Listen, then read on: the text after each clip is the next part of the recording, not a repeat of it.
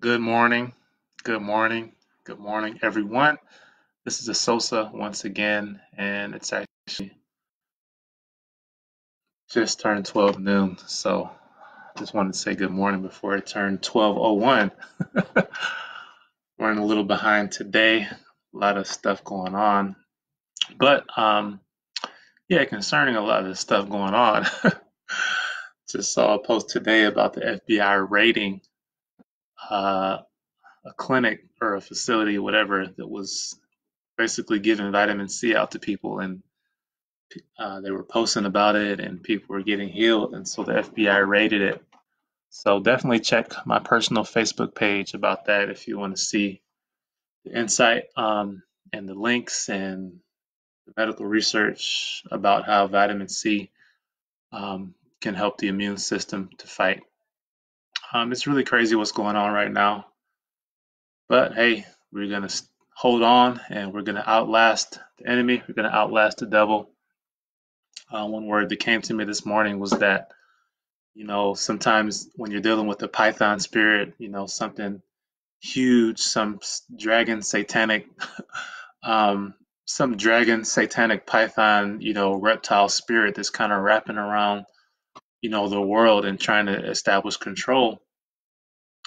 If you look in nature, I just did a quick Google search, like what animals kill snakes. And the first animals that came up were birds of prey. And if you look in the scriptures and you see, some of the prophetic language, you see that the eagle kind of represents the prophetic ministry. And so eagles kill snakes, and sometimes you can't really wrestle with pythons. You can't go back and forth with these, python spirits, and, debating and arguing, with these people that believe what the python is telling them, and the python is squeezing them and literally killing them. And you can't wrestle with the python. You have to use the prophetic anointing. You have to make some declarations. You have to use prayer. You have to use your testimony. You have to Bible talks about how the spirit of um, the testimony the testimony of Jesus is the spirit of prophecy, right? So you have to use prophetic testimony. You have to use the prophetic anointing in order to defeat these python spirits. So just wanted to throw that out to you real quick.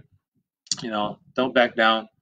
Don't let COVID-19 and all the deception kill you or kill anyone else. Use the prophetic spirit, use the power and the word of God, speak the word of God, and use natural wisdom. So this question came maybe about a year and a half, 2 years ago, maybe. I'm just trying to go back to the old questions to catch up. This question says, "Hey, hope all is well with you and the whole family. I was reading through your post, and those are some of your FB friends, and per usual, I have a question, LOL. Regarding the use of the name of Jesus, I'm beginning to wonder if you have to use his Hebrew or Aramaic name to actually be saved. Is this true? If that's the case, does that mean that people who call on the name Jesus, not Yeshua, Yeshua, etc., are not really saved? Or that the people who only knew the name Jesus and died before learning the original names are in hell because they didn't use the specific name? And all this new reading and knowledge I get so scared and discouraged that it's never going to be enough unless I learn ancient Hebrew and go back to their old ways of doing things. It's so mentally and emotionally draining that I almost want to shy away from it all. Not from God, but from constantly learning all these new to me things that I seem to be doing wrong." So, yeah, that's a very heartfelt question. People learning new things and like, man, I didn't know this. Am I going to hell because I didn't know that his name was spelled, Yeshua instead of Jesus? And people, and like this question came in, people get weary. She got weary of hearing all these new things. Like, man, am I supposed to, was I going to hell before I knew this? Did my grandma go to hell because she didn't pronounce it right? Right. And so the Bible says in the last days that knowledge shall increase, and that's definitely something that we know.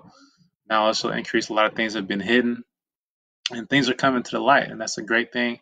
Everything hidden shall be revealed. Jesus says that, right? I think I had a scripture wrong. I think it's Luke 12. Let me edit this right quick. But another thing the scripture talks about is that when knowledge can puff up your head, but love will build you up. And so true knowledge When it's mixed with love, it's used to build people up, not to condemn people or to make them think, that they're wrong for no reason, right?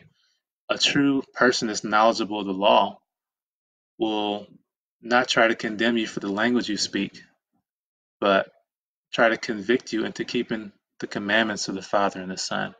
And that's where the important part is. The important part is the commandments, because if you look in the scriptures, who was it? Who was the one that confused the languages? It was God Himself.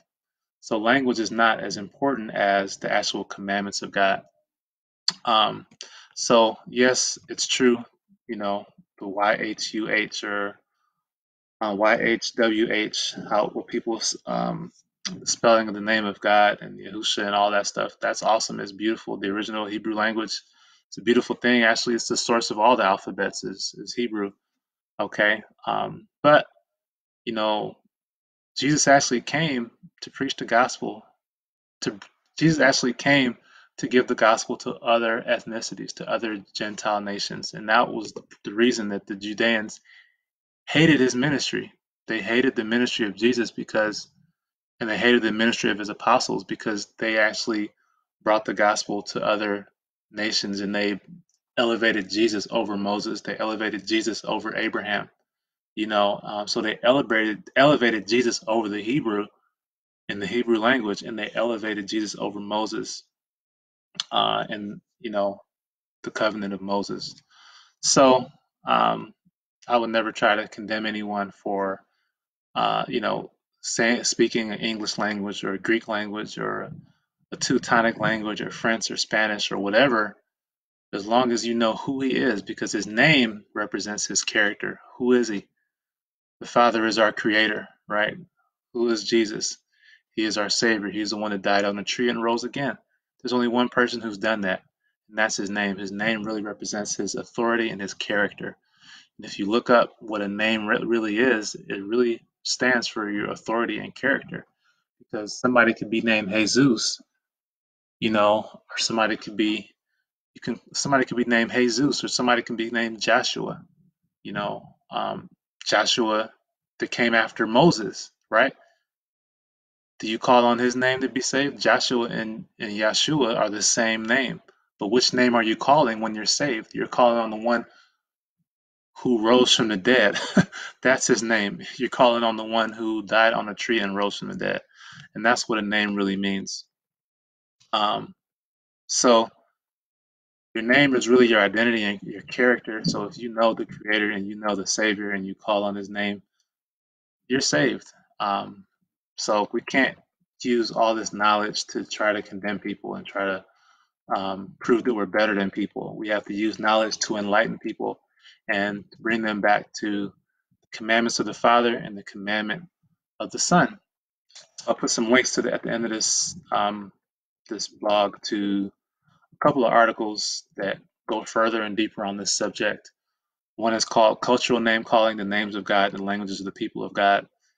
The next one is called Saved Israelites versus YouTube Israelites.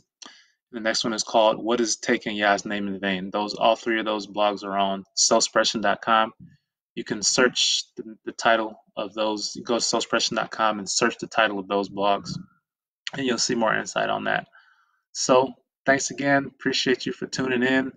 Whenever you're tuning in, thanks for watching. Please, if this is interesting to you, or if you know somebody who wants the answer to this question, please share it and let people know. Thanks.